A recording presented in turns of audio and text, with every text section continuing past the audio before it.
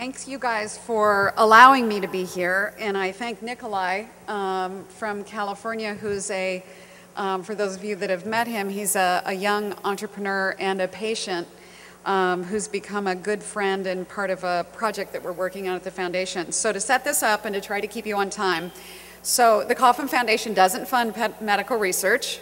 That has nothing to do with why I'm here, but what we do is the foundation is interested in economic growth.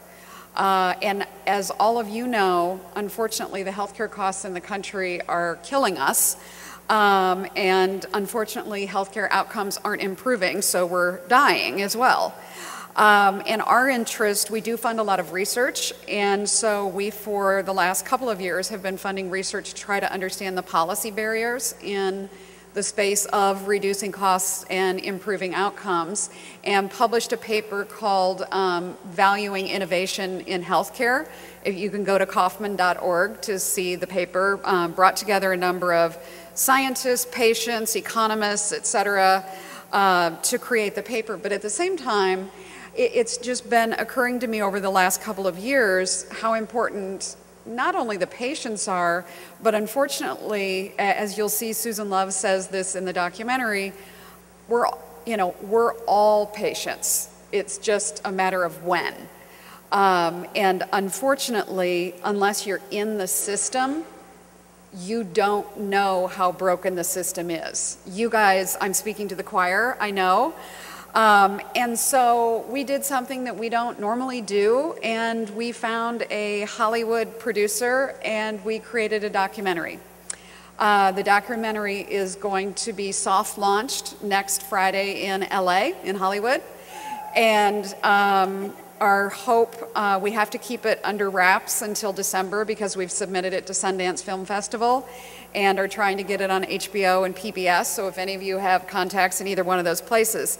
But the whole point of the documentary, we realized that nobody was ever going to understand any of this unless we created a story that touched everyone's heart, but we also kind of threw all the policy stuff in there at the same time. And so the documentary is built around a couple that I met, both of whom happen to be entrepreneurs, wildly successful, so they can do things that normal people can't do. But it's a story of parents. And as any of you, I'm sure, know just as well as I do, if you have cancer and you're going to die, or if you have children that have a rare disease that has no cure, those people don't really care about HIPAA. They are willing to put their data out to do anything. And that's why we're telling the story through the lens of parents and through the lens of people who really are trying to solve some things in the system. So just a comment I want to make before showing you the trailer. This is just the trailer. It's an hour-long documentary. The film is a story of three realities in the United States today. The patient advocate's role in driving changes in policy and popular sentiment. We saw this in the AIDS movement, and the hope for the same in what we show through the documentary is both the pediatric and the rare disease movement. And again, we're simply using that as a lens. It's the same problems for everybody. The Mylan Repair Foundation, the Michael J. Fox Foundation, Susan Love, and the Army of Women, who are all depicted in the documentary, are pursuing models of patient-driven R&D partnerships with academic and private sector scientists. These models, which are intent on utilizing patient focus to accelerate research outcome while also driving policy changes through their unique funding models, have grown significantly in the United States as well as around the world and are starting to achieve critical outcomes.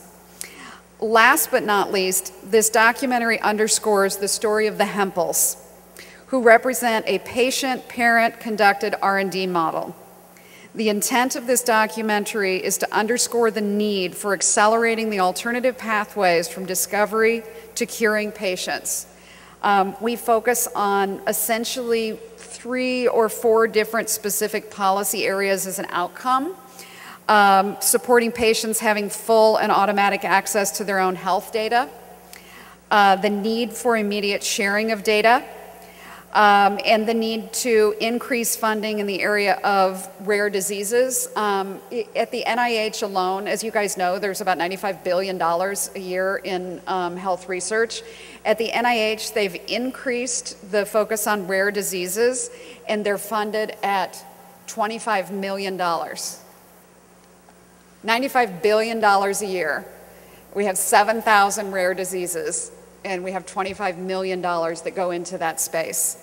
Most people that know the quantified self space and who know the personalized medicine space agree that if we could really understand rare disease more, all of the lessons relative to rare disease would go to the rest of us. So that's why we've done the documentary. So I was thrilled to have the opportunity simply to show you guys a trailer. We will be posting some further information about this on the Faster Cures website.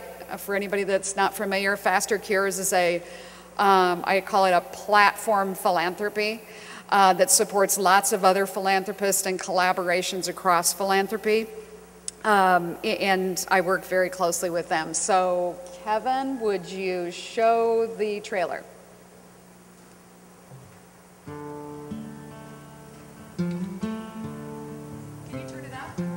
Up until they were 3 years old, the girls were just going through the normal process, getting their vaccinations and regular checkups, and they were healthy. Our life was perfect. And then the day came where we found out that they had enlarged spleens. If you have symptoms early in life, like they did, the average lifespan is probably about 10 years. There's nothing worse as a parent than to hear your child's dying and there's nothing you can do. You come to find out there are no drugs. You know, there's nothing. Of the 7,000 diseases or so that affect the human family, there are treatments available for about 500 of them. I really hate the word patient because we're all patients. Until you're touched by a disease, you may not realize that there is no department of cures. Just like entrepreneurs, at the beginning, they didn't know what they didn't know. They don't want to be entrepreneurs in this space, but they have to. I'm just a mom. I just want to treat my kids. I want to try to save their lives. Dramatic change only happens when outsiders come in. Individuals can drive change. If you just don't get moving and start taking action, then the inevitable is going to happen. Our kids are going to die. There's enormous hope, enormous opportunity. It is a matter of will. The answers are in us. They're somewhere in us. From a social point of view, this is the time we all need to really be together and working on things together.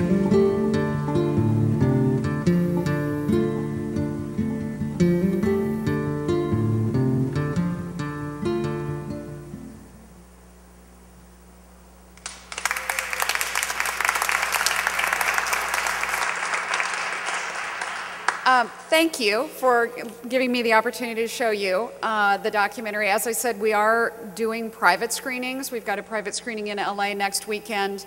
There's a group in DC that have tracked me down, and they're planning a screening in Washington, DC, I think in February, and are working with Faster Cures to do that. I'm happy to lend the documentary to anyone else that wants to do their own screening.